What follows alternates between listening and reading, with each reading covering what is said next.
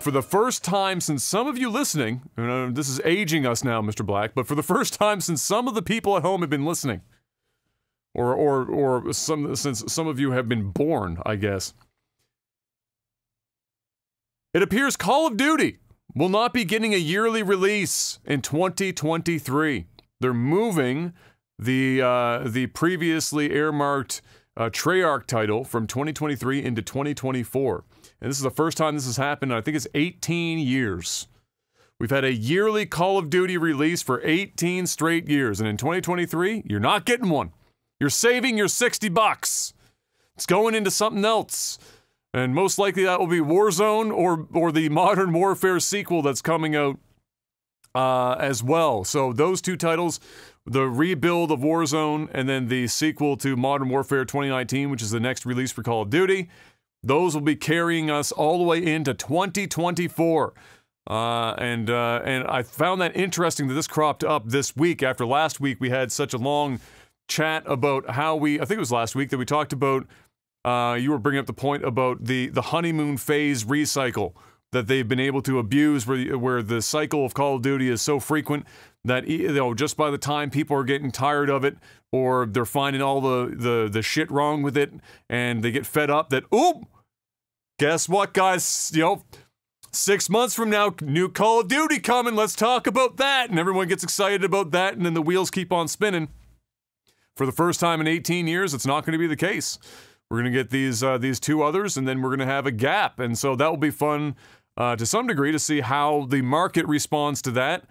And I suppose subsequently how well the one in 2024 sells, since there's not going to be this constant hype train. How do you think that's going to play out? Do you think it's going to make any difference at all, or do you, given what we talked about last time, or do you think that that this might see the franchise not be as popular as it has been?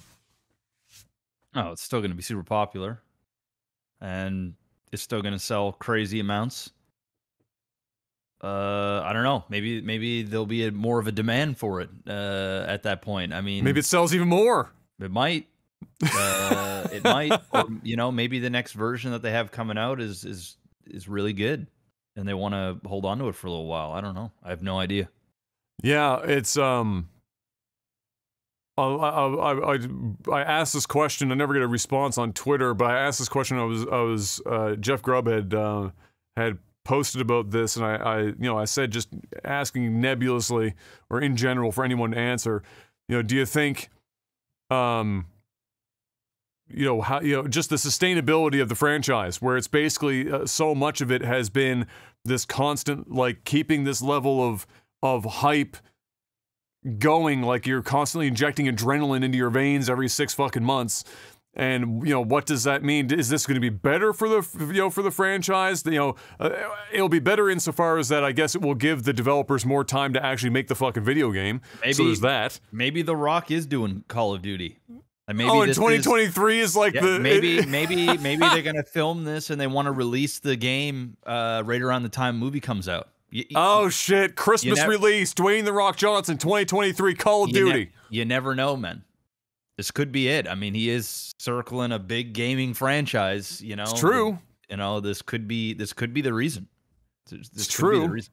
You know what? I'm gonna say it right now. It's a technical alpha. It's a technical alpha call. It's a Miss Cleo call right now. Christmas 2023. Call of Duty Dwayne The Rock Johnson movie.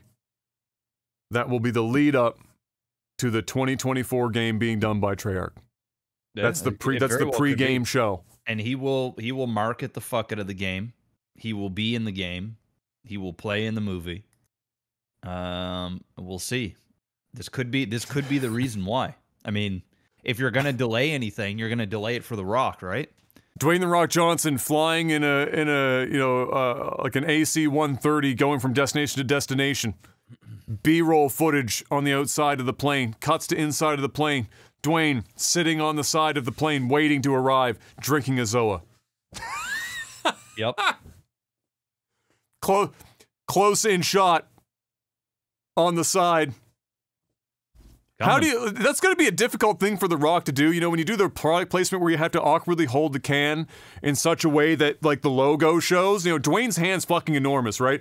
So I got to imagine there's got to be some sort of like fucking camera trickery. He's like grabbing it from the top, and he like. Oh, does he do that one? Yeah, he does that a lot.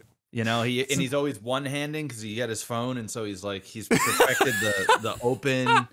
You know, turn it around. One hand open and crack. And then when he's not drinking out of the can, he has got like a thing of ice in a cup, and he pours it, and then he puts the can beside the glass, and then he drinks it. So, you know. You know you're living fancy when you're drinking your fucking energy drink out of a glass with ice. That's some very fancy shit right there. Pinky out on that one.